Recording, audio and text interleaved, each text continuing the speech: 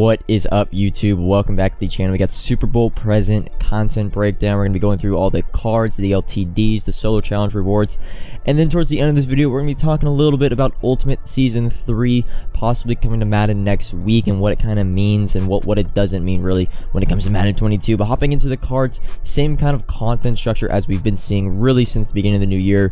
3 heroes per team, which are the 95 overalls. Those 3 go into a 97 overall champion set per team.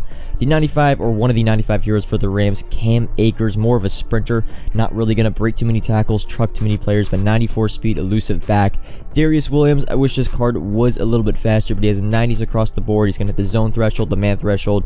Darius Williams can play alongside David Long and Jalen Ramsey on those Rams theme teams, but a pretty solid card. I will say we were pretty spot on when it comes to predicting these cards, but it wasn't really like it was that hard to do. But Darius Williams was one of the cards I did not think that would get an upgrade, but he got an upgrade. Ernest Jones, 95 overall.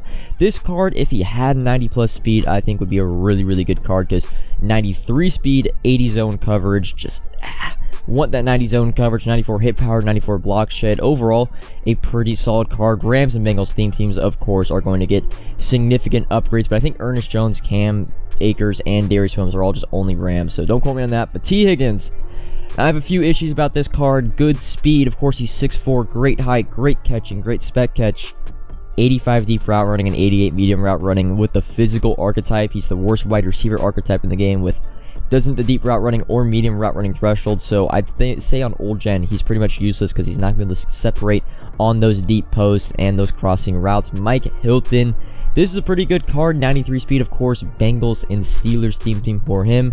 Mike Hilton, 95 overall, 93 speed, 94 zone, 90 press, and 92 man coverage. In terms of other corners, the Bengals, Eli Apple, I think, got a 92, 90 overall card. And the final 95 overall for the Bengals is going to be Jonah Williams. You know, he's a lineman. He's not going to do too crazy things. And the only thing I don't like about maybe necessarily this player selection is, well, the Bengals LTD is going to be a left tackle too. So this Jonah Williams is pretty much useless in most people's eyes when it comes to either a Bengals theme team or just a left tackle in general. I guess you could take him as an end cat from these sets if you really want him. Joe Mixon is the Bengals champion, a well-deserved card.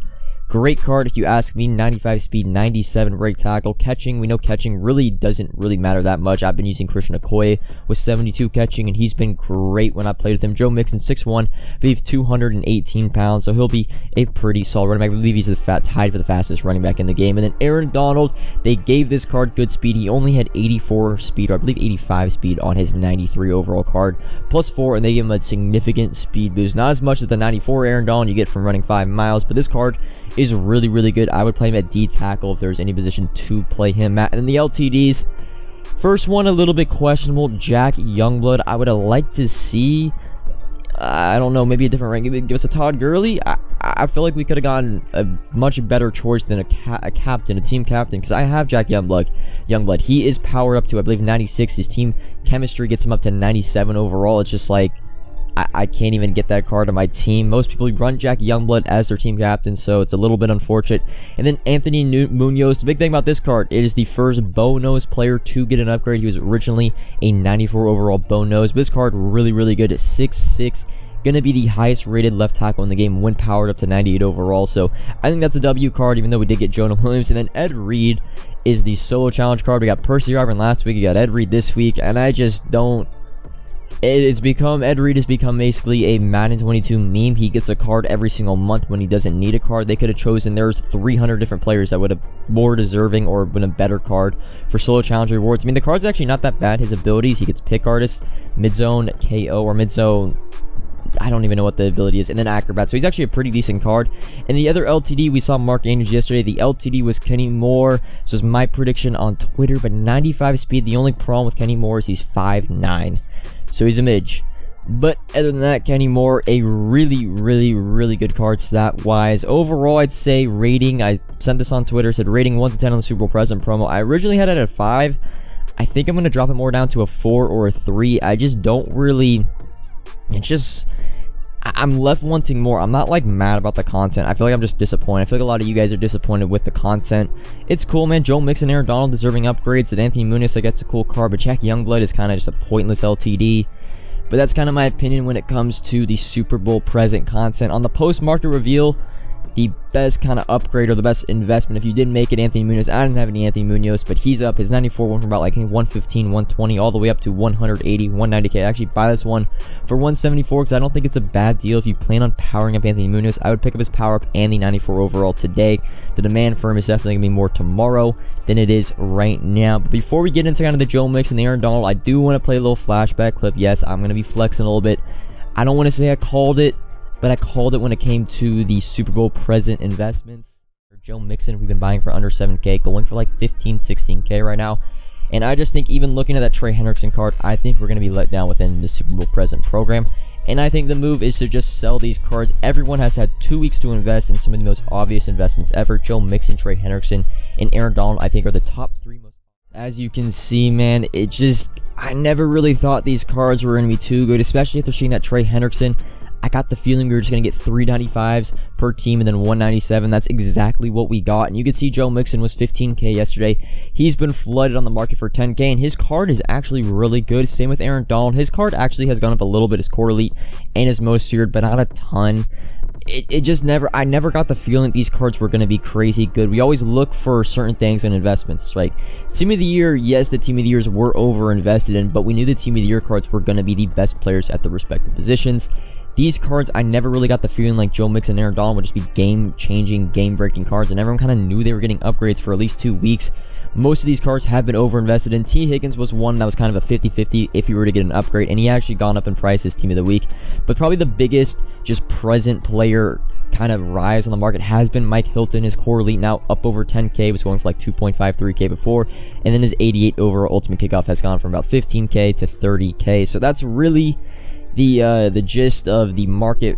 Nothing crazy. I pretty much had to go and look up these cards because I had sold most of my investments. And I will say NFL honors, I do the same thing, man. NFL honors cards are pretty much all up. Cooper Kupp, Jamar Chase, Aaron Rodgers, TJ Watt.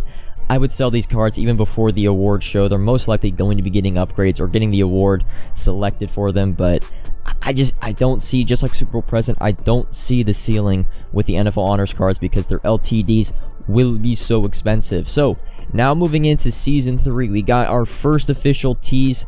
New season, Ultimate Season 3 this morning.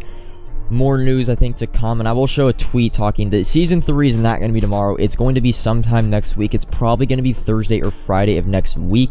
I'm leaning now more towards the odds boost dropping whenever Season 3 comes out, and I know I don't want to hype up Season 3 too much because I hyped up Season 2 like it was just going to be this grand thing, and they were going to have so much stuff planned and all this cool stuff and new packs, and the rewards are going to be awesome. And then Season 2, we were let down. As you can see by this tweet, more news to be coming early next week on Season 2, and a Cam Chancellor. We're maybe going to be finally getting a Cam Chancellor Mutt Master upgrade. But Season 2 was a big letdown. Like, it really was. There was nothing cool. Like, I had never normally liked seasons in past Maddens. Like, the day a season drops, it's chaos. We get an odds boost. We usually get a pretty significant program dropping with the new season turnover, and then we get the 10 levels, and we go crazy with, of course, the field goal stuff, and we get 10 levels in about a couple hours. But Season 2 really this year was just it was the only season I think I've ever logged on. I've logged on, seen the Season 2, seen all the Ultimate Season rewards. I'm like, yeah, I'm just gonna get off. I'm not gonna sit there and grind solos for days to get, what is it, PJ Williams and Jerry Jeudy. I just wasn't that interested. Hopefully Season 3 is a lot better, much more, I think, planned. I really don't think Season 2 was planned. In terms of what you can prepare, I'd say still clear out your binder. You guys see my binder is dwindling by the day. I'm trying to get rid of all the cards as I can before kind of the odds boost in Season 3. The other thing is you can try to save some solo challenges, since we know solo challenges are kind of the only way to fastly or efficiently level up. I'd say save as many solo challenges as you can and just play them all when Season 3 drops so you actually get some XP for playing those solo challenges. But hopefully the rewards, I'm guessing we're going to be getting an overall kind of turnover next week. We're going to be starting this Saturday with the Legends, and then possibly some Reduxes, the 96 overall Redux cards next Friday. So maybe I'm thinking about selling my Micah Parsons, even though he's going to be winning Rookie of the Year.